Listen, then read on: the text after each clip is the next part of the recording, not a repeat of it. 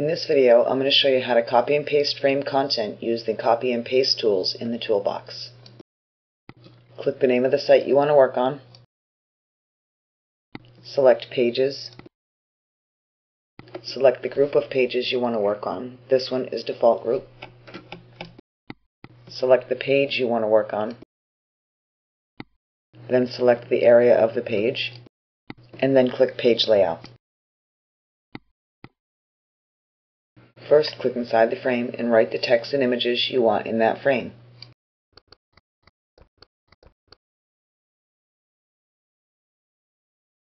Once you've added the text and images you want to copy, click the Copy Frame Content to Frame Clipboard button.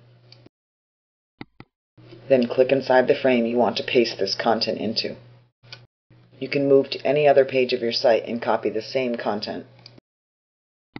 Next, click on the Share Frame Content to Clipboard button. Here you'll see both frames have the exact same content. This copy and paste tool is often used to share content that will be the same on every page. When you're done, scroll down and click Save.